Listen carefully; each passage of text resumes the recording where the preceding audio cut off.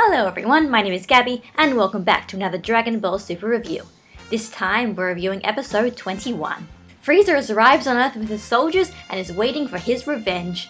Goku and Vegeta are still missing in action training with Whis, so Frieza decides to send his soldiers on Gohan, Piccolo, Krillin, Tenshinhan, Roshi, and I guess Jaco. And they do surprisingly well. It turns out Frieza's soldiers kind of suck. Even Chisame, who Sorbet says is the strongest warrior in their army, seems to be no match for Gohan. Until Tagoma blasts a hole through Chisame's chest in an attempt to take out Gohan. Gohan is recovered with the Senzu, while Tagoma explains that he's become a lot stronger over the past few months, much stronger than Chisame. After all, he's been Frieza's training partner. Tagoma asks for permission to fight them himself, which Frieza happily obliges. And as Tagoma powers up, he's sent by Goten and Trunks. They decide to see what's going on, and a familiar frog peers out of Jaco's ship. So, what did I like about this episode? Well, for one, the fight with Frieza's soldiers was a little bit different, but I liked that it focused a lot on the sort of character interactions. They really realized they could not use the sort of same scale of the 1,000 soldiers as they did in the movie itself because they didn't have enough time and enough budget to animate like all that. So they decided to make it a lot sort of smaller scale. Now while there's still 1,000 soldiers, it's more talking about like the characters themselves. So like for one, Krillin kind of almost has sort of like PTSD and is sort of like kind of getting a bit scared because he remembers that like when Frieza killed him again, and so he's sort of a bit nervous and stuff, but then like everyone else kind of sort of cheers him up and gives him confidence again, being like, Krillin, you've dealt up with much worse, you can handle these guys. And then he does, and it's actually pretty cool. Also, I guess we just have to explain, to get this out of the way, Tagoma, I didn't really explain it early on, but in Resurrection F the movie, Tagoma was killed off unceremoniously just by Frieza randomly, but in this, they've kept him alive in this retelling, and it's for a good reason it seems, because Tagoma has been training with Frieza, which it's pretty awesome, because not only does this like sort of kills two birds in one stone. It's like, first of all, we kind of now we're sort of getting a little bit of insight into Frieza's training, which seems to be just sort of beating Tagoma half to death and then making Tagoma like recover with those regeneration tanks and then coming back the next day. And the other thing is, Tagoma is apparently very strong now. According to Sorbet Scouter, he's stronger than the Ginyu Force, but exactly how strong he is, we don't exactly know. Doesn't really matter. Does it really matter? Doesn't matter. He's just much stronger than Chisame and much stronger than Frieza's soldiers. But it's really interesting. This was something I wanted to see for a really long time. Just like having sort of almost like mini bosses or like sub-villains. These guys who are like a lot more powerful, but not as powerful. And then you can have like, I just call them sort of the B team. The B team taking on the guys who aren't as powerful, but are still generally actual threats. So they're threats like relevant to their power levels. And it's sort of like, I think One Piece does this, and Dragon Ball Super is doing this. And that's awesome. That is awesome.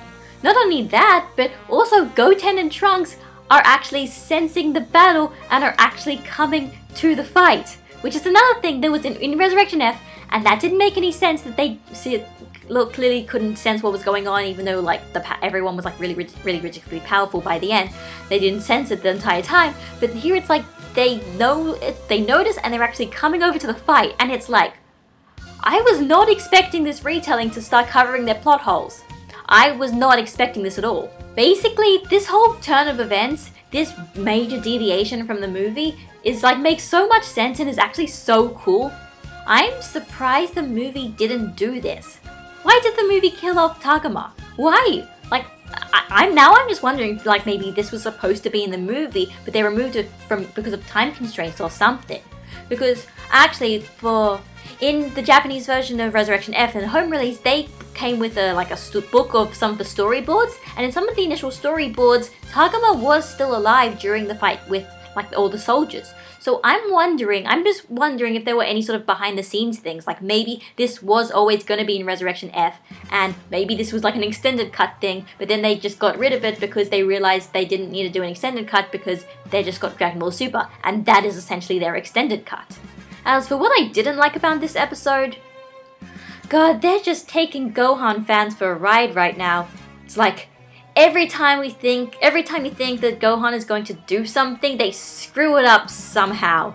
Like, they did that with Beerus. They sort of kind of foreshadowed him. They sort of gave him a little bit more build up than everyone else fighting Beerus, but then he got taken out in like literally 2 seconds.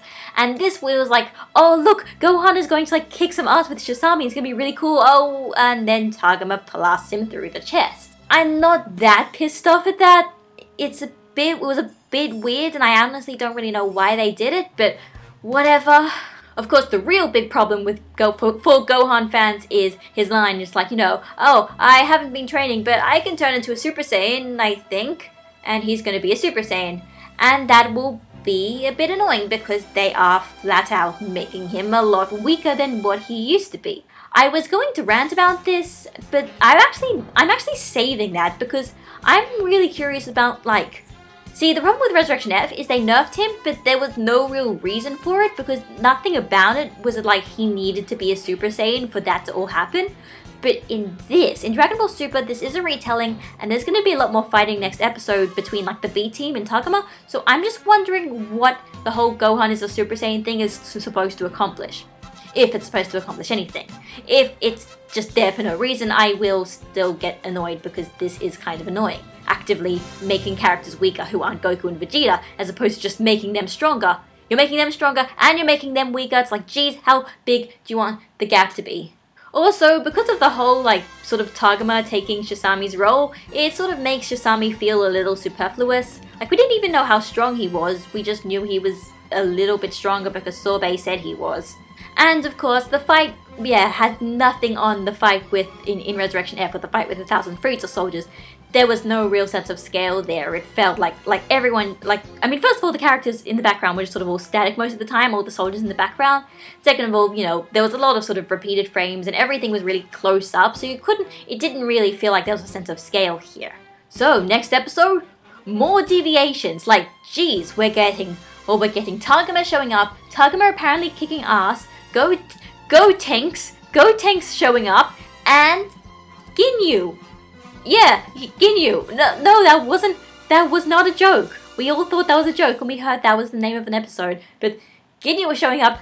It's not a joke. I have no idea why he's there. I literally have no idea. But it's definitely something that's really interesting.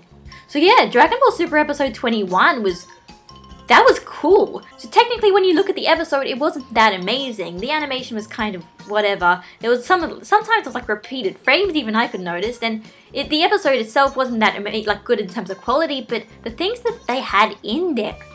This is the biggest deviation Dragon Ball Super has done from the source material since for as long as I can actually think. This is the biggest deviation they've done so far. It's so cool. And now I'm going into next episode 22 and I have no idea what's going to happen. It's amazing. Okay, maybe it's not, maybe I'm over-exaggerating a little, but after all, for us, people who've been watching every week and we've just been seeing things that we've seen already, this is something new and this is great. I mean, deviations by themselves aren't necessarily the best, but a lot of people didn't really like Resurrection F. So the fact that they are doing different things, I think that is pleasing a lot of people. So I'm going into episode 22 pretty much completely blind, so I am so excited for that. I'm really excited to see what they're changing and why, and if this is going to actually mean anything in the end. So this is Gabby signing out, and I'll see you all next week. Bye guys!